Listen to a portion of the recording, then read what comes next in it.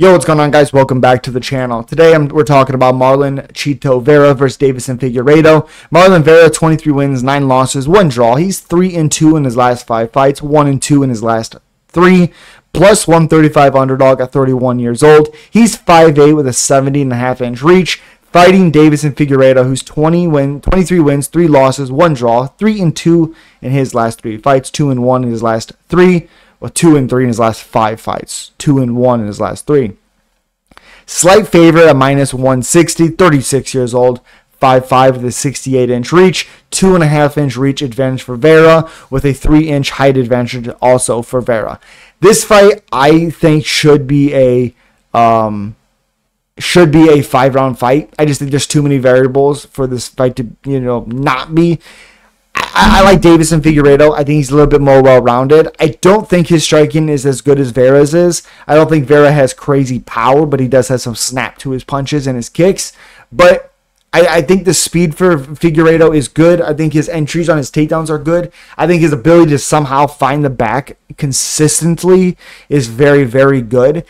The problem I'm having going back and watching Vera and Figueiredo is relying a lot more on his grappling as of late. And that's not something he necessarily didn't do, but it wasn't as much as he has done it lately. He has 18 finishes out of his 23 wins. He has 8 finishes in the UFC. He's 12-3-1 in the UFC, which is pretty damn good if you ask me. And he's fought good competition. Besides Cody Garbrandt, he's fought quality competition. Cody Garbrandt is absolute dog water. So, Marlon Vera, he's also fought some great competition. I don't think he's fought anybody as well-rounded as Deiveson Figueiredo. Sean O'Malley is a great striker. Pedro Munoz, good everywhere. Corey Sandhagen, boring. Dominic Cruz, very good, but old at this point. So, Aldo was able to hold him down, but I don't think Figueiredo has that ability. I think he can rack up some control time.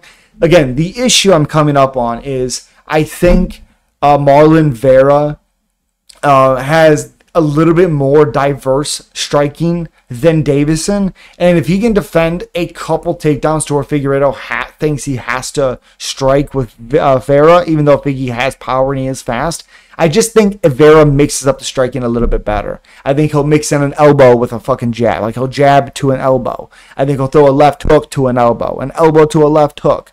Throw front kicks, teeps, leg kicks, a lot of knees. I just think he's going to have a lot to prove in this matchup. And in the style that Figueiredo has been fighting as of late, I just think kind of benefits Vera at this point in his career.